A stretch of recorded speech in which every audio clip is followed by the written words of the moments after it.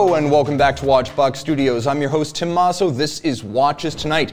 This evening we are asking why watches are now so expensive, or at least certain of watches, and we are leading off with Tudor versus Oris, which might become the dive watch battle of 2021. We're talking sub $5,000 dive watches, all of that and your viewer wrist shots right here on Watches Tonight. In the box we have Edward Ledden of Sweden, Blue Shirt Buddha, Enrique Cassiano, we have Watchusiast from Dubai, Dan CT, Sean Hansen, Richard Combs from South Florida, Mr. No Date from London, we've got Frederick A from Sweden and Sean B from Temple, Texas, Greg E, Marceau R, Mateo C, Marked Butik from Poland, Mez9, and Hale Bop. We've got Mohammed bin Khalifa Al Khalifa from Bahrain staying up late with us, and Terry C from Toronto. All right. Remember guys, open up a different window, keep me streaming, but check out thewatchbox.com. That would be my favorite page on thewatchbox.com, but you're free to choose your own. With many brands and over 3,000 late model pre-owned and vintage watches live right now, it is your one-stop shop, whether you're shopping or just window shopping. All right. Viewer wrist shots, let's see what you got here. Eric G starts us in stunning style. He likes de Bethune as well, with his DB28 Tourbillon in rose gold and black zirconium. Stunning, ravishing, and my God, probably my next watch. If not the model, definitely the brand. But we've got competition. Curtis A of San Diego takes in the SoCal Sun with his Rolex Skydweller and McLaren. We've got Khalid A checking in from Dubai with his Ford GT, no joke, and the matchless Rolex Cellini Prince in white gold. Mike P joins us from the road with his newly minted AP Royal Oak offshore chronograph at the wheel, and Jaja is on point with his uncommon Patek Philippe 5396 1G white gold annual calendar on full bracelet. Guys, please keep them coming. Send your wrist shots to mondaymailbag@thewatchbox.com. Let's see who else is in the box. We got Daniel Hill, Turkischer Meister from Turkey, William Baker from Connecticut, USA. We got Sif K joining in from Canada. We've got Daniel Hill, MCC Le Chinois from New Jersey, Adam Crossfire, John N. We've got Mazarashi joining in from Richmond, Virginia, one-time site of the World Championships of Cycling. We've got Joe Pinto from Louisville, Kentucky, Eddie Landsberg from Harvard Yard, and Alexi Simola of Finland. Okay guys, so let's talk about why watches are so expensive right now. It is a perplexing thing because realistically they're not that expensive. 99% of the watches in circulation depreciate. It's that 1% from a handful of brands that has become absolutely perplexing and frankly attention-getting. So you might have noticed silly things happening at this past weekend's Philip Geneva auction number 8. And by silly things I mean a vintage Patek Philippe 2523 World Time with cloisonné dial sold for over $7 million US, which is silly money for any watch, let's be honest. But maybe not the real surprise here, because watches like this from Patek Philippe in particular have been pulling down big coin for a long time. So what really surprised me was the modern and mainstream models in this particular auction, and they commanded outrageous sums. How outrageous? Well, recent production watches from just the last decade, you could see there the estimate for that Patek Philippe Aquanaut travel time. What did it go for? 85,000 Swiss francs, remember, is about 85,000 US dollars. It's pretty much one-to-one. Crazier still for the annual calendar. Again, these are watches that just came out in the last decade, the annual for well over 100 grand. And look at the estimates, guys. They're not just beating the estimates, they're doubling, tripling, quadrupling the estimates in some of these cases. Late model watches, normally classed as used or pre-owned watches, not vintage, not by any means. They're occupying the price points generally reserved for true vintage watches, or at least established vintage investment grade watches from just 10 to 15 years ago. These are truly incredible prices. Take a look right there. If you're not shocked by the nearly $600,000 for the low volume 2013 5711P in platinum. Granted, that's a rare piece. They only made about 50 of those. But look right next to it. You've got a Nautilus 5712, a watch that is still in production, available new for $44,950. You can buy that watch new for under $45,000. And if we can slide right back to that last slide, you can see this one went at auction, factory sealed, for $250,000. So this is all getting very weird. So why is this happening at the same time that Rolex AP, Patek, and heck, now even Vacheron and Lange with certain models. All of them have waiting lists for certain new watches. All of this is happening simultaneously, and this is not causality. We can identify why all these things are in fact connected. It's not happenstance, nor is it just curious. This is a result of several things happening at the same time right now. The first of which, at the upper end of the market, is bored rich people. And make no mistake, this is affecting everything from fine art to cars to Bitcoin, non-fungible tokens, Dogecoin, if you're Elon Musk. All of this is happening at once because people with a lot of money are going online and they're shopping, or they're bidding, or they're buying. All of which is to say Patek Philippe, and this is where they're playing right now, but Patek Philippe, Richard Mille, Audemars Piguet, small independents of high standing like Recep Regepi, Akrivia, Francois-Paul Journe, and the Grunefelds. Not exclusively, there are others, but these are some of the top names out right there. And when people with a lot of money are looking to buy stuff online, they're buying blue chip names. They're buying things they can be comfortable buying online sight unseen. And those tend to be the high level names that everyone already knows. You still need money to play the game. But at a slightly lower level, we're seeing bored average people. And they too are driving the market. We've seen certain Rolex models that start at reasonable prices become downright unreasonable. And even models like the Oyster Perpetual 41 that came out last year, those too are now five-figure watches despite being priced far below. You want a Hulk? You want a Cermet, I guess they're called now? Well, I gotta be honest, the Cermet is a crazy watch, and it's being driven as much by the mass market as by the truly rich. You don't necessarily need 6 figures worth of income to at least get involved in the contemporary pre-owned Rolex marketplace right now. For a lot of folks, it's gonna be that instead of a Harley Davidson or a Boston Whaler. Other markets, Tudor. We're going to see a lot of demand for stuff like the new sterling silver 925. More on that in a moment. The Black Bay 58 has never been an easy piece to get since it came out in 2018. We're also seeing certain Omegas. Obviously, yes, the silver Snoopy 3, that one's obvious. But we're also seeing certain Seamaster models now and moon watches become, that's how you know we keep it real, guys. They're awesome, don't worry about it. But the thing is, you're seeing a lot of models like the moon watches now with wait lists of at least a few weeks, and that used to never be the case with a general production Omega watch. I would also say this, cheap cash, and maybe not in the obvious way. Central banks don't lend money to individuals, or at least not individuals who don't control enormous institutional cash cows. But if you are a bank, money is cheap. And if you are a customer of the bank, eventually that money finds its way downstream. And you find that the dovish monetary policy around the world, from Japan to Europe to the United States, has found its way first into conventional assets years ago. And we're finally seeing how this impacts the collectibles marketplace: art, vintage goods, cryptocurrency, and yes, watches. Not directly. Again, central banks don't lend money to you and me, but we are seeing the wealth effect of people who are, for example, buying a lot of stock, getting deeply invested in certain commodities or bonds. People who are doing well right now in all of the classes of investment that are not simply real estate or cash. The cash finds its way there, people have more money, they feel richer, and then they spend it on stuff. And the stuff they're spending it on is, at least in part, luxury watches. Now, social media. I have to admit here that I'm a big part of the problem. I advertise things and make them salient so you can buy them quickly with a click. I'm not the only one.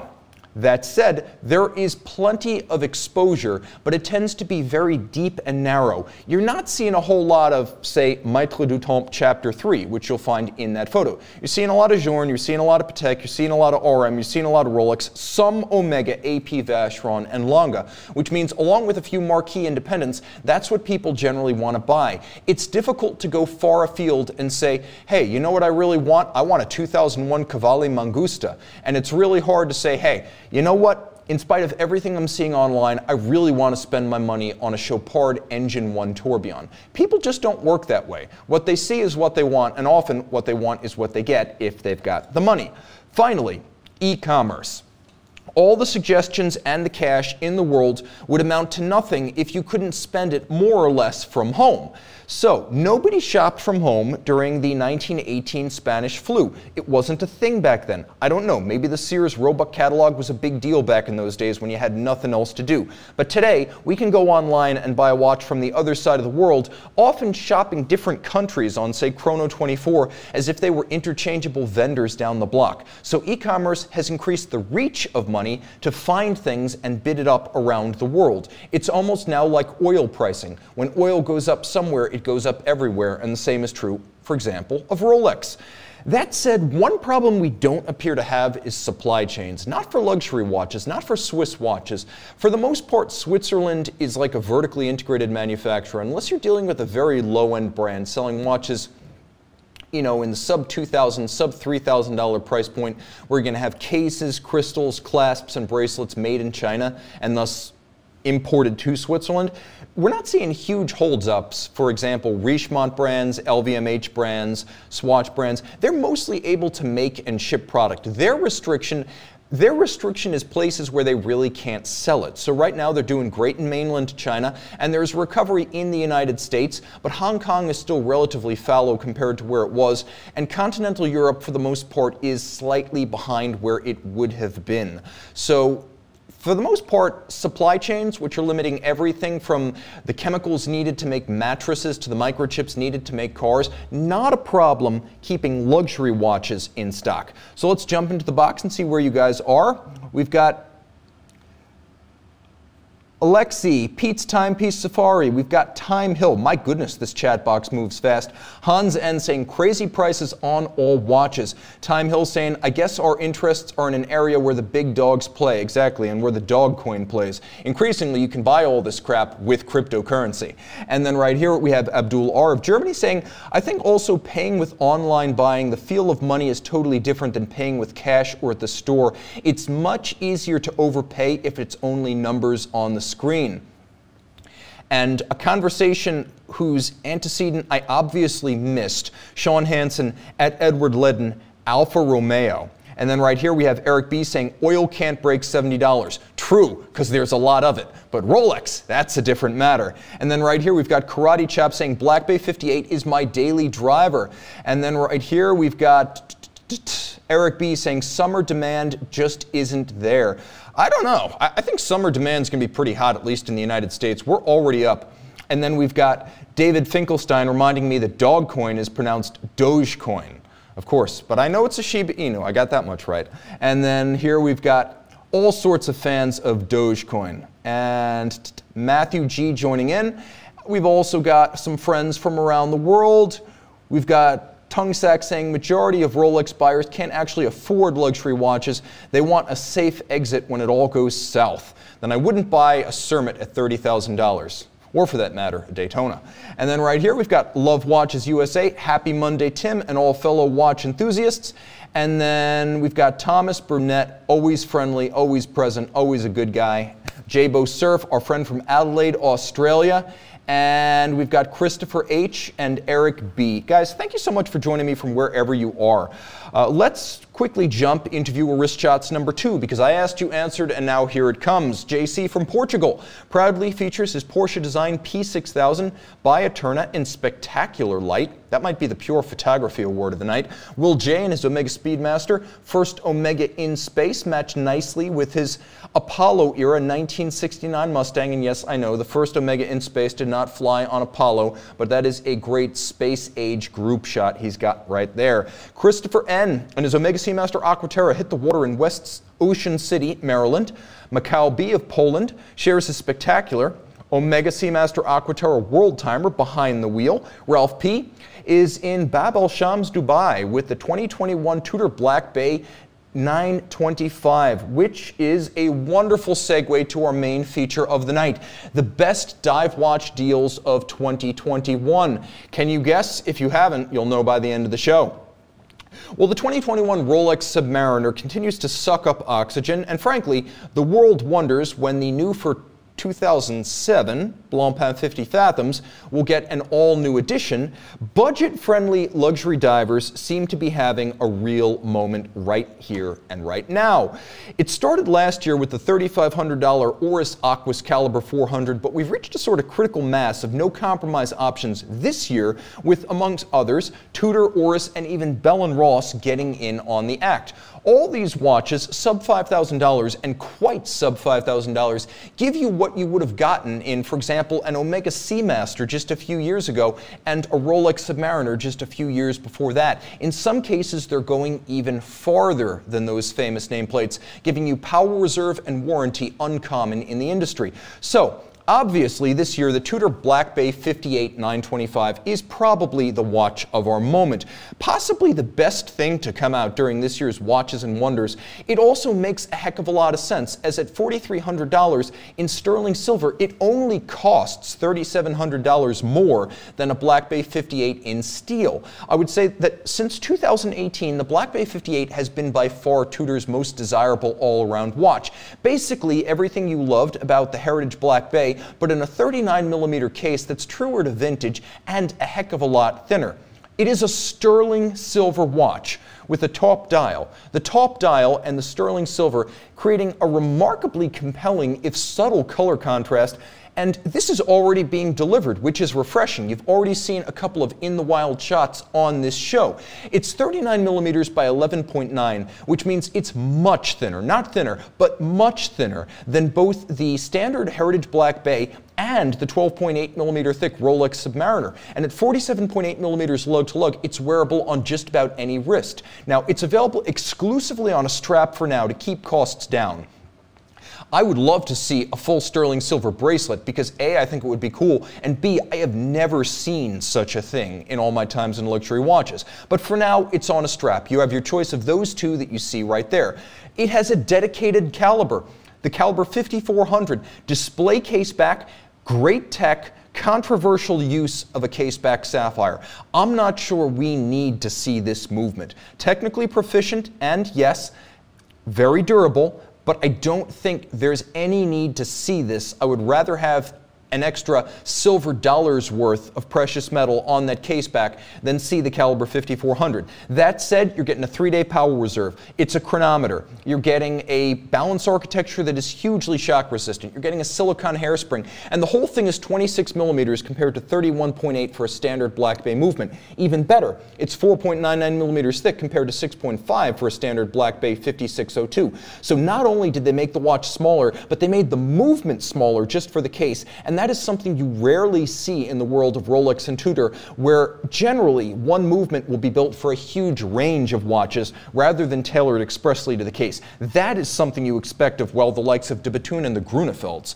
So, $4,300 and new, a 5-year warranty. The warranty at Tudor used to be 2 years, now it's 5. That should be what you get because other brands of lesser stature than Tudor and Rolex are doing 5-year warranties, but still, it catches us up to the world of Rolex and Omega and Breitling, which is where, frankly, Tudor should be, price regardless.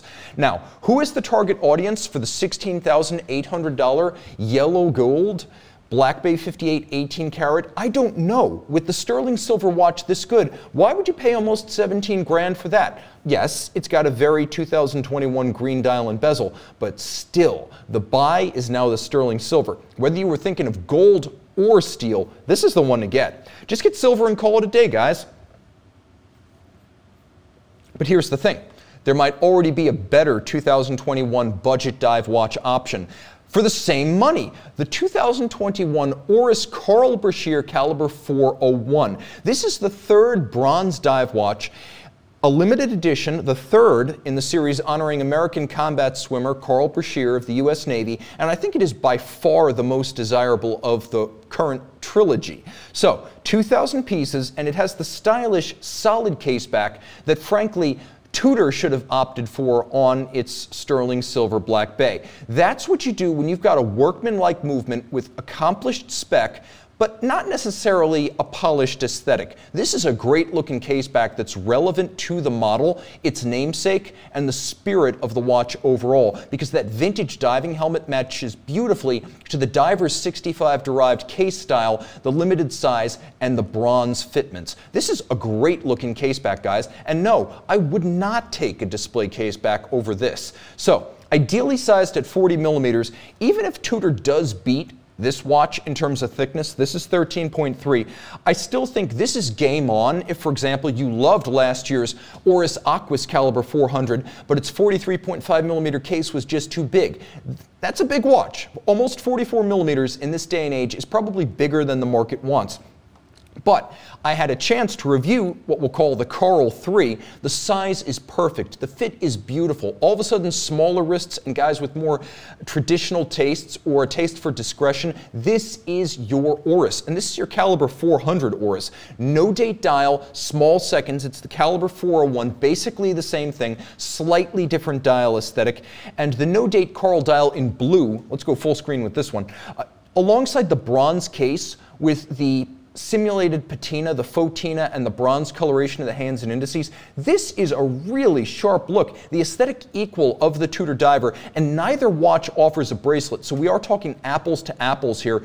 You get an Erica's original MN strap on this Oris. Now, let's talk about Caliber 400. Here in small seconds form, you're getting a game changer in a sub $5,000 watch. You don't just expect much more than a Solida in this price range. This doesn't just give you more than a Solida, it gives you Rolex level precision, it gives you 5 days of power reserve, which neither Rolex nor Tudor is doing, and it gives you a 10-year warranty and a 10-year service interval. Again, even Tudor trails. 10 years between services and 10 years of warranty is frankly what every watch in this day and age should offer, and it even outdoes the new sort of Richemont corporate 8-year warranty by 2 full years.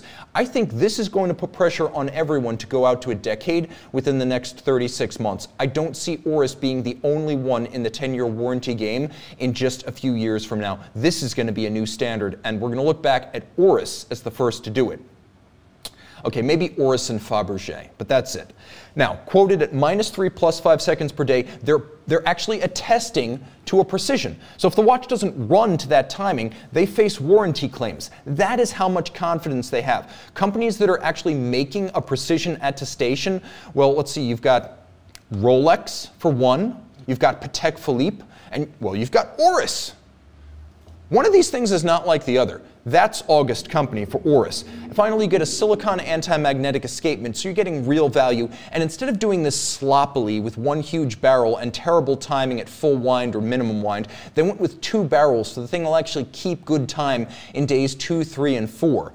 Now, $4,200, and it's a limited edition of 2,000 pieces, so you're getting a little bit of exclusivity here that you don't get on the Tudor, a small difference in price, and if I had to bet, I'd say there's probably a little bit of bargaining to be had at your Oris dealer, whereas for Tudor, I think what you see is what you pay.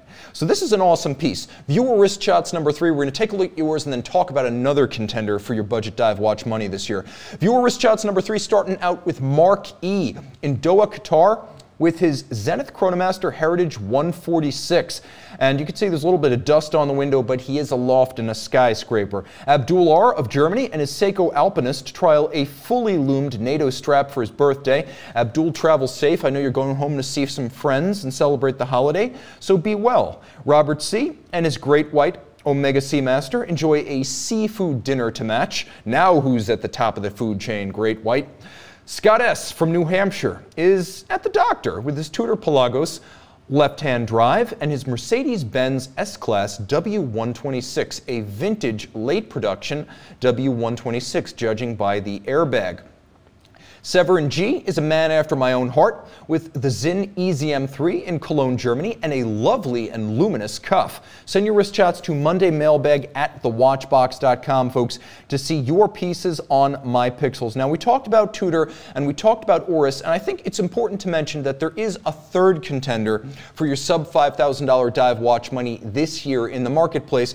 And yes, Bell & Ross also wants your dive watch dollars in 2021. So the Bell & Ross BR0392 Diver Military is going to be their play. And as you can see, this is a very different looking watch in both composition and custom than either the Oris or the Tudor. Those are both vintage-inspired divers with modern movements inside, whereas this is resolutely modern, at least in the sense that it is entirely in black ceramic. So Bell & Ross launched its first square instrument-style diver in 2017, and by that I mean they took their square instrument-style case that came out in 2005, their best-known design, and then they combined it with an ISO 6425 unidirectional bezel, constant seconds, 300-meter case, all of those features that we associate with a modern dive watch, and they packed all of that into black ceramic. So I would say, since many also associate Bell & Ross with military aviators, and having been in the Navy, I know many military aviators do wear Bell & Ross as an article of fashion more than anything,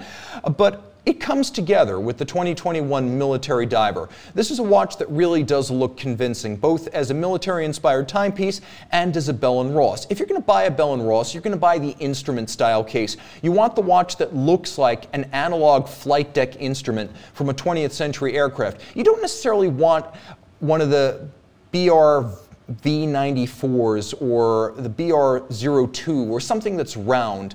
You don't necessarily want a watch that doesn't look like a classical Bell & Ross instrument. Just like when you're buying an Omega, a lot of folks don't go for the Constellations and they don't go for the DeVilles.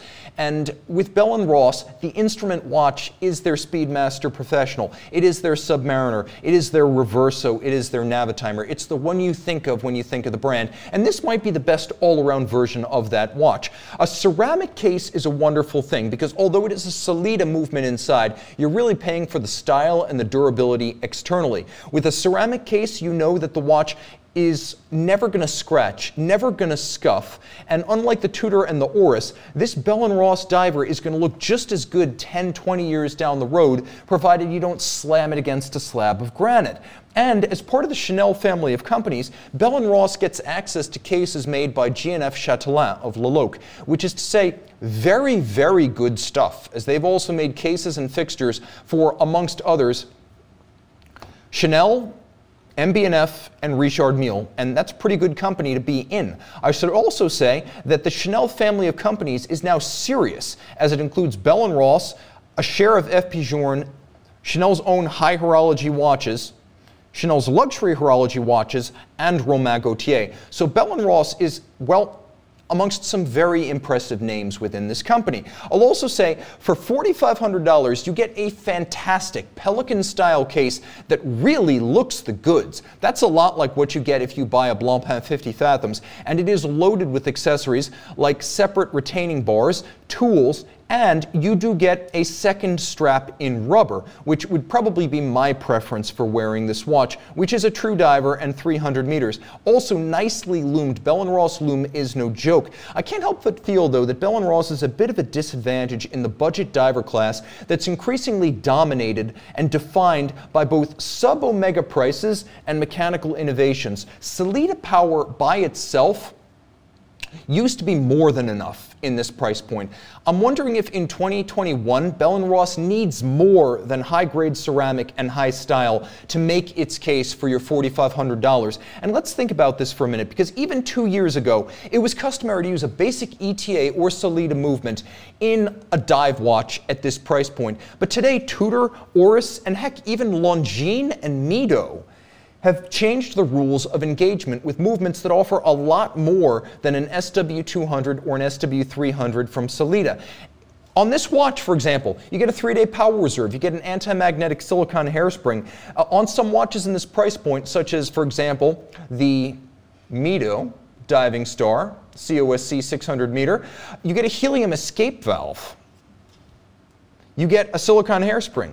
You get a 600 meter diving depth. You get an 80-hour power reserve. All of that for $1,700. And yeah, this has to be considered a contender for your sub-$5,000 dive watch money, in as much as you could probably buy this and then go out and buy another watch in the budget price point for the money that you have left over. So, Bell & Ross, I think you're easily the third man in this race. The watch looks great, and if you fall in love with the look of the watch, $4,500 is sound pricing. But I think the Oris and the Tudor are more interesting because they're equally compelling inside and outside the case. They look great, and you know the movement you're getting is of real horological value. But, there is a but.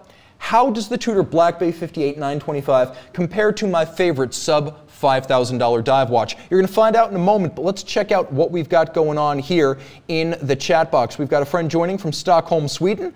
We've got many folks who are fans of budget divers.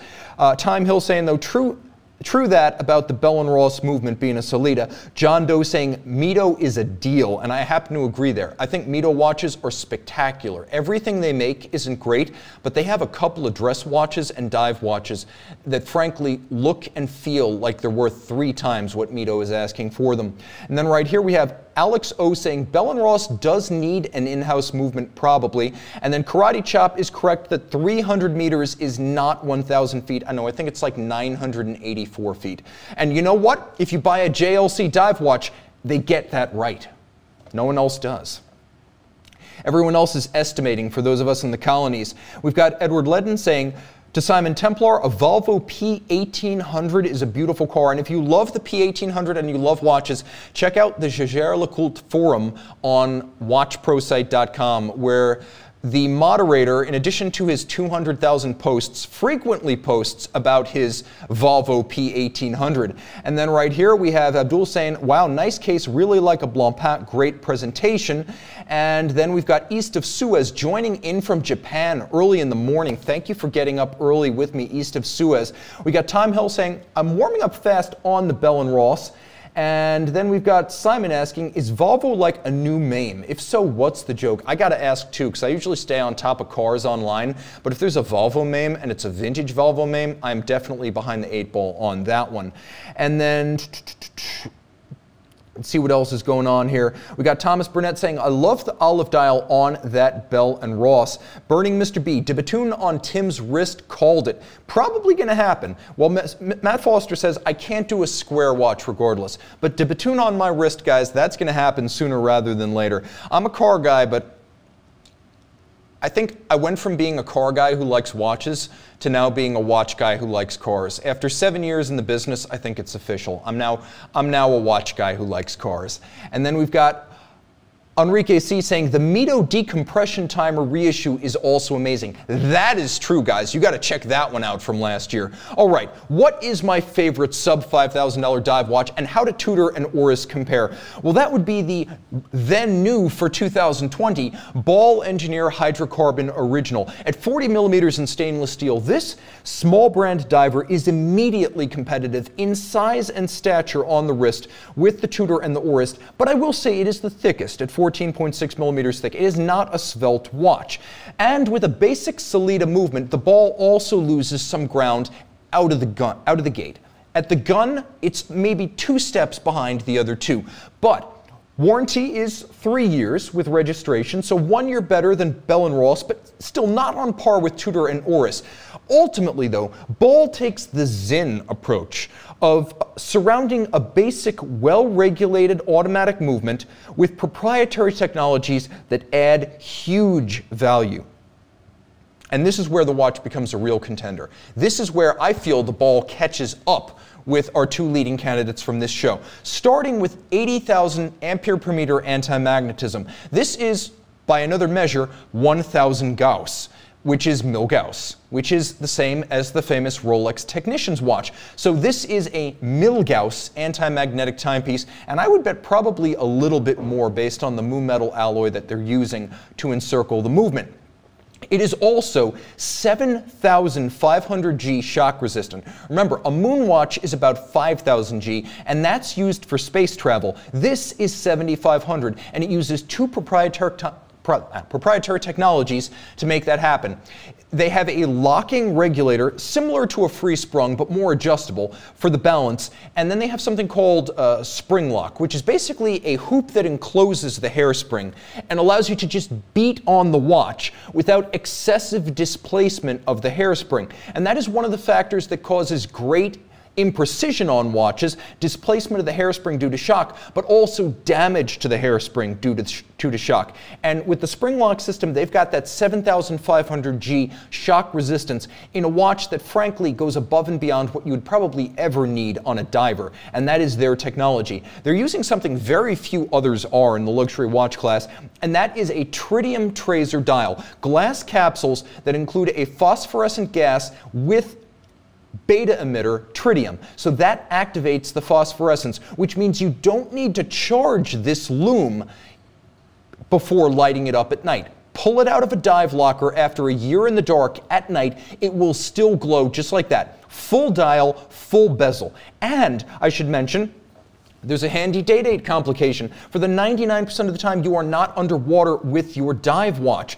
The only watch in this discussion on a bracelet also comes with a diving clasp. And you can see, not only is the thing damn overbuilt, and given the price point, impressively constructed with removable links fixed by screws, but there are two dive adjustments, one on each side of the clasp here, and the whole thing is attached to the case with not one, but two screw-fixed bars on each side. You get two diving extensions, and the actual release for the clasp is a dual trigger. There's a crown protection system. I actually didn't think this was of any value until I had my chance to review one, but it is remarkably solid and precise, and it actually gives you Panerai levels of coverage because you can't hit the crown directly on the head when it's locked. And all of this is just $3,200 from Ball, which in my mind is a fantastic deal because while it is a Sellita caliber, you're getting all of those other technologies that probably makes this watch more comparable to a Zinn than to the Oris and the Tudor, but very competitive for your dive watch money. And again, it's proof that an in-house caliber is not the be-all and end-all of the purchase decision. So ultimately, if you're shopping in this segment, ultimately, I think the Oris and the Ball are going to be my favorites. The Tudor is very cool, but I like what you're getting with the Oris, and it's hard to argue against a 10-year warranty and a 5-day power reserve. With the size of the case, the look of the watch, and the value you're getting inside, as much as I like the sterling silver Tudor, I think I would buy the Oris over the Tudor. And if I had to choose, I would probably buy the Ball over all of them for what you're getting sans movement. Now, nevertheless, this is going to be a great year for budget price dive watches. So if you're in the market, you've got great choices. Not just the watches that have come out this year, but the watches that have come up leading to this year. Meaning, yeah, the Rolex Submariner is probably still going to be the dive watch on the tip of everyone's tongue. And if you want to go your second choice, for most people, that's going to be a Omega Seamaster. But if you want to look a little bit deeper and spend less money, there are some fantastic ways to get a dive watch on your wrist this summer for less than the cost of a used Honda motorbike. Burning Mr. B asking, Tim, what is on your wrist? This is not a de Bethune. This is actually a Wilbur watch that Jason Wilbur sent to me for a review. It's so big you can see it without the macro camera. So he's an industrial designer. He worked for Honda for 10 years and he designed the original Devon tread. And so he sent me one of his first own brand watches under the Wilbur name for a review. And since I've never done a week on the wrist type review for my hands-ons, I did a unboxing and I'm doing a week on the wrist of the watch. I'm going to time it. I'm going to get precision. All those questions you have when you buy a watch, I'm going to find out, tell the good and the bad in my review of this watch. But that's what's on my wrist right now. I can see we've got Eric R saying Zinn U2 2000 meter, and that's a great idea. We've got Simon Holt saying Zinn U2 rules, but I have broken my stem thread. Sometimes this happens with watches. Let me know how they take care of you on the service side. That's what really matters. And then right here we've got League of History asking, what is your favorite Oris watch? I think that if I were to buy an Oris watch, I would probably buy the standard Aqua State caliber 400. 43.5 is big, but it doesn't quite wear that big. It's short across the wrist, and I love that turquoise fade dial that they put on it with matching turquoise ceramic bezel insert. So that probably would be the Oris watch I would choose. And if I weren't choosing that, it might be the Carl Brashear 3 or possibly one of the Artelier 10-day power reserves, because those are really neat watches and hugely underrated. Because they're manual wind and they're dress watches, a lot of people don't talk about those Oris models. But the Caliber 110 series definitely deserves your attention. They're awesome watches with real movement interest for those of us who are interested in that kind of thing at an affordable price. I would even go so far as to say some of the Caliber 110 watches are like buying an IWC Portugueser automatic for half the money and getting 3 extra days of power reserve. I really think they're that good. What else are you guys saying right here? Let's interact a little bit. We got some time still on the clock. We got Mr. No Date saying Zin U50 for the win. If you were looking for a sub $5,000 dive watch, I would say Zin U50, full tegament, full bracelet. That's the way to do it. You're still going to come in at a price less than $3,000 US, and you're getting an unbelievably durable watch from a company that's known for making dive watches, pilot's watches, and driver's watches. By the way, I'm looking forward to getting a little bit closer to the Zin U500 for a review, so we'll see where I can get on that. What else is going on right here? We've got Simon T saying, I love making money, and money buys cars and watches. Therefore, by the transitive property of algebra, watches love Dogecoin. See, I got it right. I can learn. I would also say watches love cash. Frankly, if you've got cash in the watch space, you can almost always get a bigger discount than if you have to go to some sort of a lender. This helps more if you're at local jewelers and smaller pre-owned vendors, but it's a good idea just in general. If you're buying luxury watches, have cash in hand. What else is going on right here? We have Abdul saying the Mito is definitely a great value, and then we've got Drizzt saying Seiko Turtle, and then you know, always a good choice. There are a lot of Seiko and Grand Seiko divers now. I think you can probably get into a full-blown Seiko diver for far less than $5,000 with a movement that's sort of a hand-me-down from Grand Seiko, and I think that's probably the sweet spot. That or buy a used spring drive diver, something like an SBGA 229 from Grand Seiko or the SBGA 231, which is the titanium version. You get one of those used, you're getting a real value, and you probably will be able to get into them used for less than $5,000. Let's see what else is going on right here. John Doe just tuned in. Recap the last 28 minutes. We talked about why watches are expensive. We took a look at some wrist shots that you guys sent to me. We talked about the Tudor Black Bay 925, Black Bay 58 925. We talked about the Oris Carl Brashear 3. We talked about a Bell & Ross military diver in black ceramic, and my favorite sub $5,000 dive watch, which is the Ball Engineer Hydrocarbon Original. What else is going on here?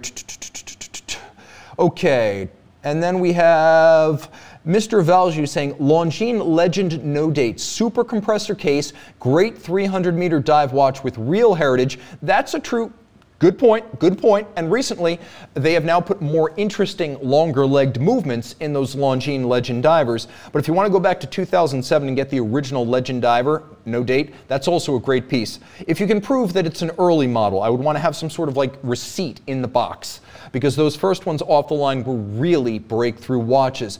Let's see what else you guys are saying right here. Okay, so Mark S. is saying, at Thomas Lim, not Tim, he has the JLC Snowdrop Vintage Memovox, the Zin EasyM 1.1, his Omega Seamaster Professional Diver 300 meter, and the Swatch System 51. I also have a 1974 Bulova Accutron Caliber 214 Space View. That was the first interesting watch I bought for myself after I got my first job out of college. I paid $400 in cash. And yes, again, at my local vintage watch guy in Huntington Village, I did get $50 off because I was able to pay cash on the spot. There's always a cash price with those small local vendors. And then right here, we have Mark S. Tim, did Magali Metrier design the ball? I don't think so. I think she's probably best known for doing the ball for BMW watches. I don't think she's still designing for them, but I'll look into that and find out. And then right here we have English 2 saying Pelagos is indeed under $5,000. This is a good point and an important point. And by the way, used everything from Tudor generally costs less unless you're talking about the Black Bay 58. The Pelagos will cost less than retail if you buy it used. And then we've got Watch Ing saying Breitling Super Ocean 42 millimeters, and Time Hill opining, I love the Accutron, hum, and it does hum. All right. Then we've got Renside, a man after my own heart, Ball, like the Blue Oyster Cult, underrated, and they consistently deliver. You know that's true, especially on this show. You know how to get mentioned in the chat box, dude. And then right here we've got a March saying, I want me some Ploprof. If you buy the 2009 steel Ploprof 1200 meter, you buy that used, you probably get, I don't know, $6,000 to $7,000. I don't know if you can get into the $5,000 range, maybe without box and paper it's possible.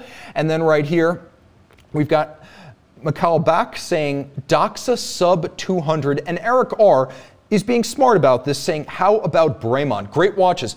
Something like an S301 is a really cool way to get into a vintage style dive watch for less than $5,000. And if you buy a used Supermarine S500, then you get a very cool 50 fathoms like sapphire bezel cover, day-date complication, deep diving capability, great ergonomics, and a chronometer certification. A lot to love with Bremont if you're buying a dive watch, whether you want a contemporary style or a vintage style. And then we've got Marco saying, I'm a winner. That's great. That's very kind of you. You are the best audience on YouTube, guys. You actually say nice things about the host while the host is casting. And then you've got Turkish Meister saying, no love for the Zin 105. We do love the Zin 105. I wish I could be comprehensive in every episode of this show. And then Marco saying, every man needs a steel sports Rolex. Tim Mosso needs a steel Rolex on the wrist. It's what winners wear. And that's where Marco said, and Tim is a winner. So by definition, I need a steel Rolex. And if I do that, it's going to be either, oh, let's just be honest, it's going to be the Milgauss Z Blue. Sooner or later, it's going to be the Milgauss Z Blue. And I actually work on the Govberg side for a Rolex retailer. So maybe this is the year, guys. Maybe that is my post-COVID gift to myself. All right, guys, let's see if we can get this chat. Oh, we got it over 400 live. You guys just made my day. When I can get 400 concurrent, this is a good day. We've got Joe R. asking, Tim, are you going to do a collaboration with Ball? Yes, I will do a collaboration with Ball if Ball agrees to it. What I would like to do is for the Talking Time with Tim Mosso Facebook group, which you really should join, we could do the Engineer 2 Magneto S with a Tim Mosso signal green accented dial. If we could do that and keep the price somewhere under $3,500, which seems plausible given the retail of the original watch, I would be all over that. I would buy 10 with my own money and then give them out to you guys on the Tim Mosso Facebook group. That would be awesome. And then Marco says, hi Tim, I lied, you suck. That's the internet I know and love, guys. That's the internet I expect. I gotta say, even then, that's pretty, I would say, subtle and gentlemanly by the standards of the interweb, where generally the host winds up with his colon and his kidneys and his intestines on the ground, eviscerated and disemboweled by the end of a live stream. You guys are awesome. We got Mikhail B. Greetings from Bracknell, UK. That is going to be one of my first visits after COVID lockdowns are over. I have not done a collector visit to the UK to meet my friends in the United Kingdom, and that is absolutely going to happen. Okay, guys, thank you so much. This has been a ton of fun. The bump-a-bump-bump-bump was kind of absent today, but I'm going to say bump-a-bump-a-bump. This is the conclusion of our show, but not before we style with some of your own on mine, starting with Patrick W. Captures the majesty of the Matterhorn with his Rolex Air King. Chris M. impresses with his Blancpain 50 Fathoms, which is the Cadillac of dive watches, in what must be considered the Ferrari of trucks, the Jeep Grand Cherokee Trackhawk with 700 horsepower. Eric N. and Jack the Dog explore the yard, sniffing at something, with the Rolex Yachtmaster Dark Rhodium Dial. You know I am a fan. Edwin C. of Singapore and his Casio G-Shock polish his uniform service boots for Army Reserve duty later in the month. I've been there, I've done that. Joe C. of Penn, a local boy, rings our dinner bell with his Pita Barcelona Oceania and succulent roast chicken. I am getting hungry, guys. What's for dinner?